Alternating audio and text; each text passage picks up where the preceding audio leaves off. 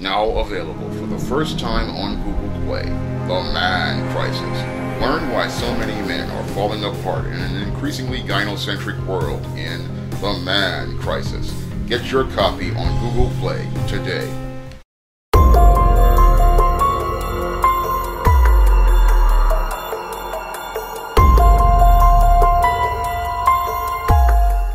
One of my viewers wanted me to talk about an extremely disturbing incident that took place in Louden County, Virginia. Now, I don't know what is more disturbing, the criminal behavior of the teenage boy in this incident or the behaviors of the adults who ran the school district. Now, according to reports, a teenage boy who was dressed in a skirt and a rainbow shirt and was trying to pass himself off as a transgender, decided to go into a girl's bathroom where he sexually assaulted a 14-year-old girl by sodomizing her. And in the aftermath of this teenage boy participating in this criminal sex act, your school district did not report the incident. Instead, what they did was go out of their way to find a way to bury the incident and then sent the boy to another school where he then participated in the rape and sodomy of another teenage girl. Now, when I take a critical examination of this teenage boy's behavior, it fits the pattern and profile for sexually deviant beta males that I talk about in my book, The Man Crisis. And when I take a look at this boy's behavior, it fits the chapters I talk about regarding the sexual deviancy of the beta male. And it's clear to me that this teenage boy was exposed to pornography at a very early age, and as a result of being exposed to pornography at an early age, this boy gained an extremely twisted perception of sex. And due to the dysfunctional household that this boy grew up in, he clearly does not understand the concept of boundaries, and he was looking for ways to violate people's boundaries by going into this girl's bathroom to sexually assault these teenage girls, and then was escalating his behavior from sexual assault all the way up to rape. So there was already a clear pattern of criminal behavior with this teenage boy. Unfortunately, many of the adults were so afraid of offending the alphabet community that they were not thinking critically about this boy's already escalating criminal behavior. No, they were so afraid of being called homophobic that they practically denied the fact that there was criminal behavior going on in their schools and that this boy was out here looking to do harm to women. Now, it's clear to me from looking at this boy's, as reported, violent behavior that he was definitely a ticking time bomb. And what was scary about him was people were willing to give him a pass and allow him to do more damage to another girl. Instead of trying to acknowledge the problem with this boy because they were afraid of offending the alphabet community, what they did was try to sweep one incident under the rug and then allow this boy to continue to go on to do harm to someone else. And that is one of the most disturbing things about this entire incident that took place in Louden County, Virginia, was that your school board officials were willing to let a teenage sexual predator continue to go on because they were afraid of offending the alphabet community. And that really should not be the case, because this boy's behavior clearly was not about him being a member of the alphabet community. No, this boy was using a facade of being a transgender as a way to participate in his sexual deviancy and further perpetrate more sex crimes, because that's what this boy really was. He was a sexual criminal, and he was a pervert looking to go out here and pervert people's personal issues as related to politics, so he could go out here and be able to participate in sex crimes. Now, this is one of the concerns many parents have about your alleged transgenders going into female spaces, is that there will be perverts and sexual deviants like this who will go out here and exploit the whole issues going on as related to alphabet rights, to go out here and use them and abuse them to go out here and participate in sex crimes. That is what a lot of people are truly concerned about related to these kinds of incidents. And this incident here really shows how your adults are just too afraid to stand up out here and stand up for what's right, because no girl should have to fear a sexual predator like this when adults are around. Now, what's even more troubling is that at a school board meeting, the mother of this son went out here and confronted the daughter who was violated's father and tried to tell that father that her boy did nothing wrong. Now, this was even after, as I was reading in the article, I think he was convicted of this crime.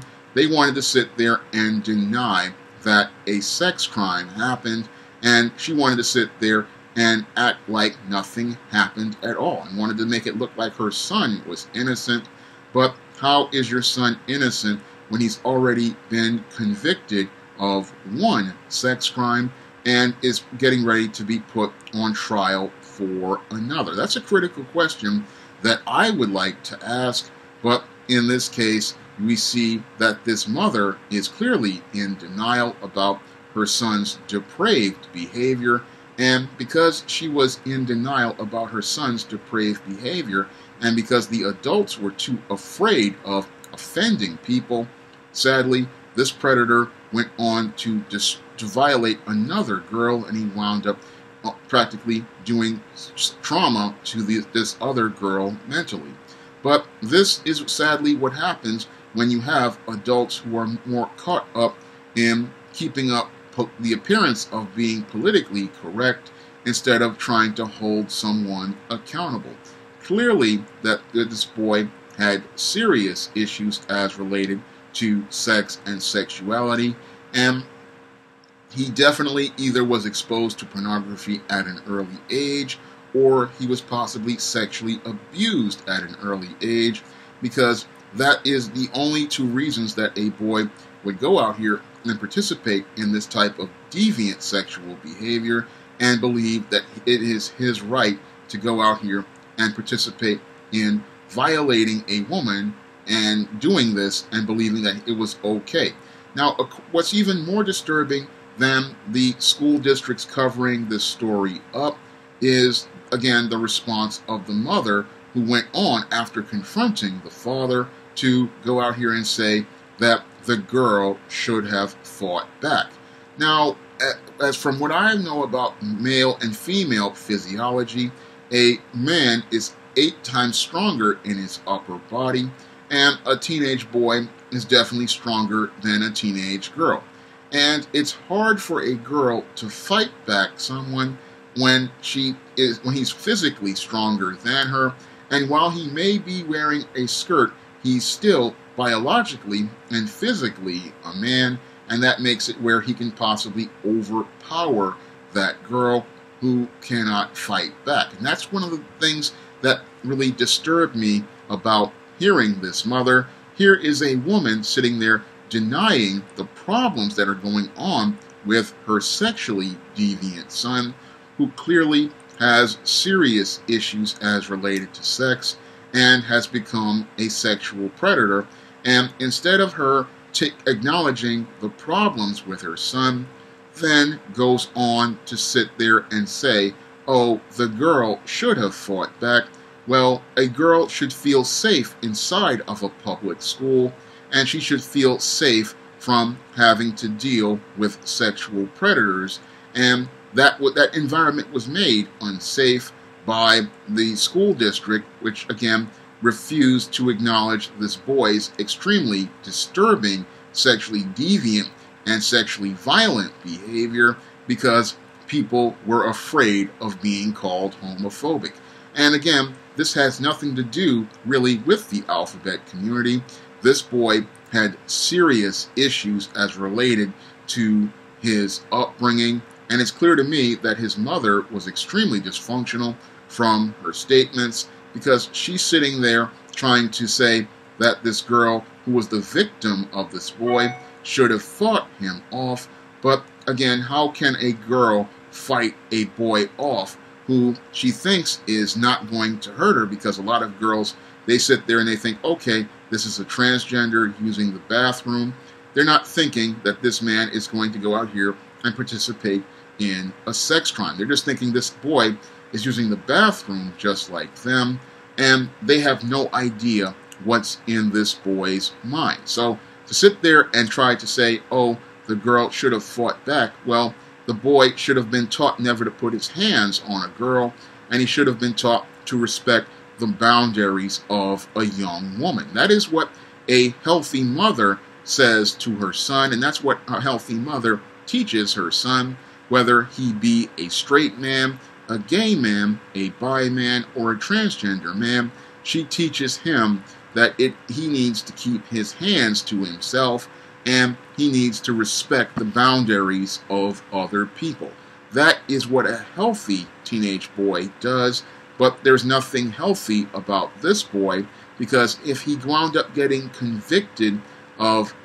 participating in one sexual assault and is on trial for another, that really shows us that this boy was not raised to be any sort of healthy at all, and clearly he has some serious issues as related to sex, and he has some real serious issues as related to sexual deviancy that need to be dealt with by mental health counselors, and hopefully he will be getting that kind of help inside of a juvenile detention facility where he needs to be if he has not been charged as an adult and sent to prison, because this boy's behavior clearly shows that he's one of these beta males who is in crisis, and he has already gone out here and done harm 2 times, and I fear that if he does not get the help that he needs, he may go out here and do more harm to other girls, because clearly this is a heterosexual man who has sexually deviant tendencies and has nothing to do with the alphabet community. But you'll have people who are afraid of speaking out because they're afraid of offending people. But you cannot be afraid of offending people, because this type of male is a clear and present danger to others. And what's sad here is we had adults who were not looking out for the safety of children out of fear of offending a group of people in the alphabet community. And it shouldn't be like that at all, because any healthy alphabet person would not want a sexual predator out here and let this person continue to go on to harm others. So I look at this incident and it fits that pattern and profile I talk about beta males in my book, The Man Crisis, and it's really disturbing how these adults went out of their way to deny this boy in crisis was a danger to others, and all because they were afraid of offending some people because their political opinions were different. And it's really scary to show how people just don't want to acknowledge this man crisis in this country, because when you have boys like this participating in this kind of behavior, they definitely are in crisis and they definitely need help. But because adults are too afraid to give those boys that help, this is why these boys go on to escalate their sexual deviancy to sexual violence. And, had this boy not been caught, what would have happened was he would have gone on to further escalate his deviant sexual behavior, and he would have taken somebody's life. Because I've seen the pattern as related to these beta males in my years of research on the beta male, and their behavior escalates, and this boy's behavior was escalating very quickly, and he was going from one sodomized sexual assault to going to rape, and then eventually he was going to go into murdering someone, because that is the pattern that these guys participate in. And thank God they were able to catch him before he wound up taking somebody's life. But we really need more American people to acknowledge this man crisis and not have their heads in the sand like the members of the school district who denied this whole incident and denied how dangerous this type of mail is, because we have 2 to 3 generations of males out here like this, and if we don't acknowledge how dangerous these males are, they're going to further escalate their behaviors, and they're going to participate in more disturbing violence than this. And I would hate to see another young girl or young boy wind up losing their life or having their lives scarred by someone like this, because we really need to acknowledge the man crisis in this country so that we can get more of these males back in line and we can start moving America ahead. But the only way we can move America ahead is if when people start acknowledging this man crisis going on across this country and all of the damage it is doing to our young boys and our young men. Now, if you want to learn more about the behaviors of beta males and what causes them to participate in behaviors like this, you can pick up my book, The Man Crisis, on Amazon.com in paperback and Kindle format. You can also find The Man Crisis on Smashwords, the iBook Store, and Google Play. Now, this was a video requested by a viewer, and it will not be monetized because of YouTube's policies regarding certain content. So if you could donate to the Patreon, the PayPal, the Cash App like the viewer did, it would be greatly appreciated. And if you want me to make a video and that you request, you can donate to the Cash App, and if I know something about that topic, I'll make that video for you. That's all I have to say for this video. You can comment, rate, and subscribe.